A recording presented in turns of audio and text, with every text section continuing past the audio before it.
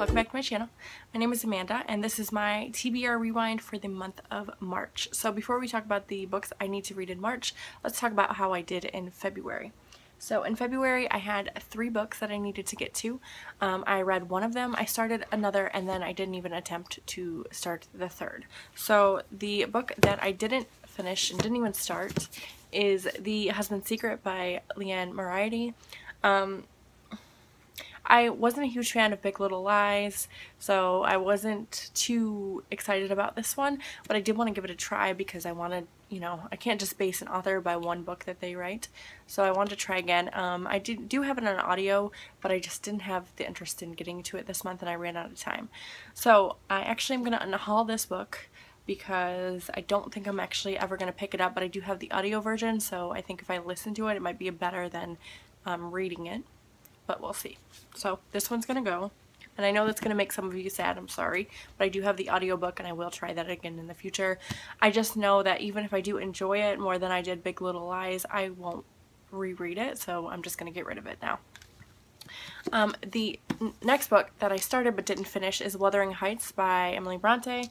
I started this. I do enjoy it. I was kind of scared because it's a classic, but the writing style is really easy to read, and it's got some really pretty illustrations in here. So I got about 50 pages in, and then I put it down to start Contemporary-thon, and I never picked it back up. I will get to this eventually. I'm not going to unhaul it, but I am going to unhaul something. So because I didn't get to The Husband's Secret and I'm not a huge fan of Liane Moriarty, I am going to get rid of What Alice Forgot by Liane Moriarty. I hate this copy. Actually, I got it for $1, so that's why I picked it up. But I really don't like this copy of it, so if I do end up reading it and liking it, then... Oh, the hard version of the book without the dust jacket is really pretty. But... oh, now I kind of don't want to get rid of it because that part's pretty. But no, I gotta make room, and if I want to read this, I'll get it from the library, or I'll get the audiobook like I did for Husband's Secret. So that is going. The last book that I needed to get to in the month of February was Unwind by Neal Shusterman.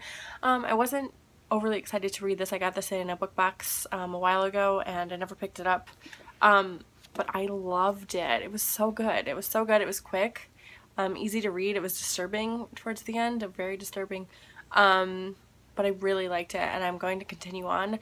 I'm not going to keep this though. I am going to unhaul it, and I'll just get the rest of them from the library. I do like these editions, but I don't want to buy them because I think once I read them once, I'm not going to read them again, so I'm just going to unhaul this. So I actually unhauled 3 books, and I had 3 books, so I'm doing pretty good. Doing pretty good. I did like it, and I am going to continue. I think I gave it 4 out of 5 stars. Alright, so those are my February TBR Rewinds. Let's talk about my March TBR Rewind. So I had 3 books in the month of March that I need to get to. The first book that I talked about, I actually had a choice. I had one nonfiction that I don't own, which is I Am Malala. And I really want to read that one, but I don't own it. And I do own my classic, which is Peter Pan by Jim Barrie. So I gave myself a choice that month. I didn't read either one of them, so I'm going to pick up Peter Pan. I think I can get this on audio. It's super short and it shouldn't take me that long. Plus, I own this copy and I want to read the books that I own, so I'm going to get to that one. The next book that I need to read in the month of March is Insurgent by Veronica Roth. This is the second book in the Divergent series. I read Divergent a really long time ago, and I actually just listened to it on audiobook again to prepare for this one. So I am caught up, I know what happens, and I'll be able to pick this one up, and I got this one on audiobook as well, so I'll be able to fly through it because I listened to them on 2x speed. And yeah, they're kind of chunky, but I mean, they're YA, so they're easy. YA dystopian. If you guys don't know that, you should though, but if you don't, it's YA dystopian. The last book that I need to read in the month of March for TBR Rewind is A Study in Charlotte by Brittany Cavallaro. This is the first book in a trilogy. It is a Sherlock Holmes, like, retelling, reimagining, I guess, because it does follow Sherlock Holmes's, like, great niece, and her best friend Jamie.